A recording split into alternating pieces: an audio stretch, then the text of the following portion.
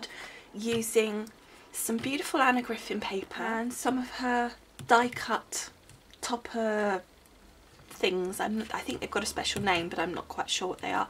And I've got a punch and some ribbon, so we're all going all Anna Griffin here. Okay, I've got a piece of card here, cream cardstock, that's also Anna Griffin, and it is 10 inches here by 5 inches here, and I have scored it at 2.5 inches here and 2.5 inches both in from each end, and then you fold it down and then you get a 5-inch card by a 7-inch card. Okay, so the first thing I want to do is put a piece of this gorgeous green card, and I want to put some of that down the back piece here. Okay, so I've already cut it, and all I did was I just made a pencil mark and I just cut down with my craft knife just to get the right width, and then I'm going to stick that down and we'll cut it to length. Okay, so the next thing that I want to do is I want to put some of this gorgeous pink on the inside. So with this we don't need to particularly cut it to size, so I'm just going to put my adhesive on here and stick down my pink. And I take my pink piece of paper, and again doing exactly the same thing again, just a marginal amount of overlap, so you minimise the loss on the side that really isn't going to be able to do anything with, and then just stick that down like so, and then smooth it out. Flipping this over and cutting away the excess.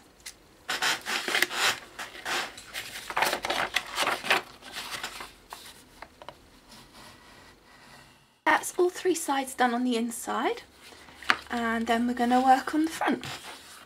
So taking this front piece, first of all I am going to put my coloured cardstock on the front 2 pieces. So again, using the same procedure as the inside, we're going to cover these 2 sides only. I don't need to do the back. So here's my card fronts all covered, and I actually changed my mind and decided to cover the back as well, for 2 reasons. One, I just think it looks nicer, it's just finished. The other thing was that with the extra weight on these flaps, and there's more to come, it really needed that extra piece of strength on the back there. So that was the reasons. Okay, so now the next thing I want to do is to punch some tabs in the front here. Now I don't know if this is going to work with this punch, because I think it's going to be asking quite a lot for it to go through 3 pieces of cardstock. So I'm just going to test it first on some scraps that I've got and see if that's going to work. Okay, that seemed to work, so I've marked a centre point of 3.5, which I need to put that way so I can see it, and then I'm going to line that point up as best as I can, like so, and then I'm going to flip it over and I'm going to put some weight into this. So obviously I need to cut down straight now, but at least has gone through, so let's then do this one. Hopefully that will line up, which it does. So then we just need to take my craft knife and cut down this line here. So the way I'm going to do that is line that edge up with the dark black line, making sure my bottom edge is straight, and then popping my ruler both ends on the black line and cutting through. So as you can see, that's all cut through, so we'll use that to put some ribbon through later. I may well need to make the holes a bit bigger. And now we're going to get on to decorating. Okay, so I've taken our die cut and I've stuck it on some of this gorgeous pink paper, and I've just done a rough cut all the way around the edge to make like a shadow, and this just gives it a little bit of pop off the green. So I'm now going to just stick this down onto my green paper. Whoops. And I want to leave a space at the bottom for my sentiment.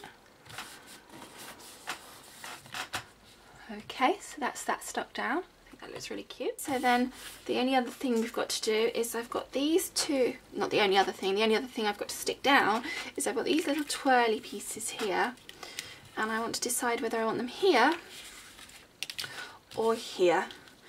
And I think I'm going to have them on the inside because I want to put my ribbon and make a sort of feature of my bow on the outside.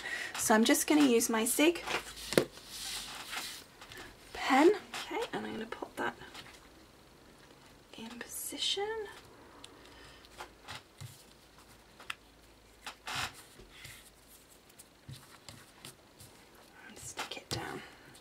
There we go. And it just adds just a little detail on there. Okay. So that's those two pieces stuck down. So now we just need to do the ribbon. Okay, so we're going to put our sentiment on, and I've got a sentiment from this Paper Tray Ink Healing Touch Sentiments, and it says, as you rest and heal, know that we have you in our thoughts and are praying for a quick recovery. So I thought that's a nice sentiment. I've got this on my rocker block, and I'm using Memento Ink Bamboo Leaves, which is a lovely, lovely green, sort of an olivey green, bamboo leaf green. So we'll just ink that up.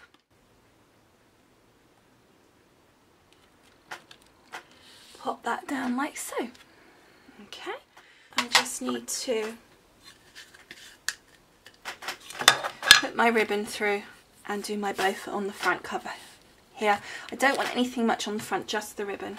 So I'm just going to grab this gorgeous silk pink ribbon.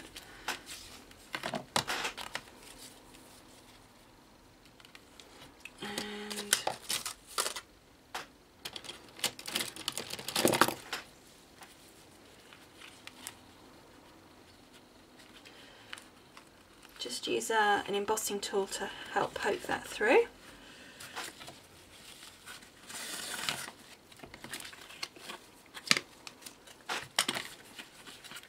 And then obviously going down from this side and up through this side.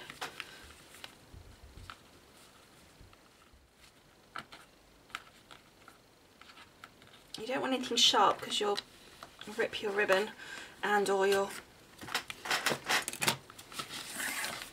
card. Okay, so we need to probably pull that back a little bit. We don't need quite that much. Okay, so then we just need to snip our ribbon, and then I just want to cut these both at an angle before I cut it, before I bow it. I'll do the same this side. This one we need to because where I poked it through. There we go. And then we're just going to do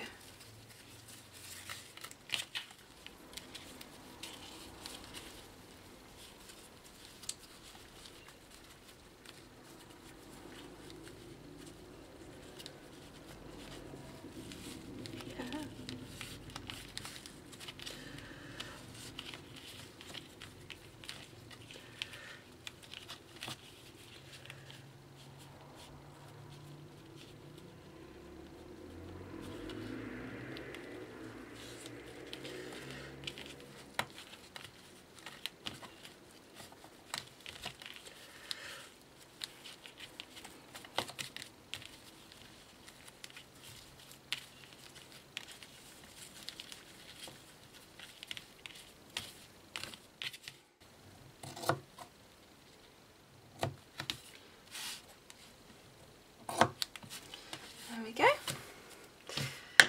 Okay, so here's the outside of our finished card, and I really hope you've enjoyed watching this with me and making this with me, and I'll see you all again soon.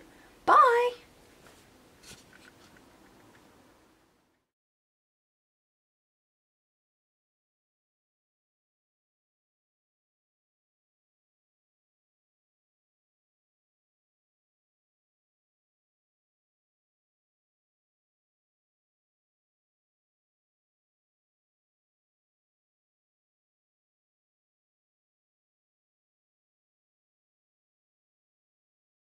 Thank you.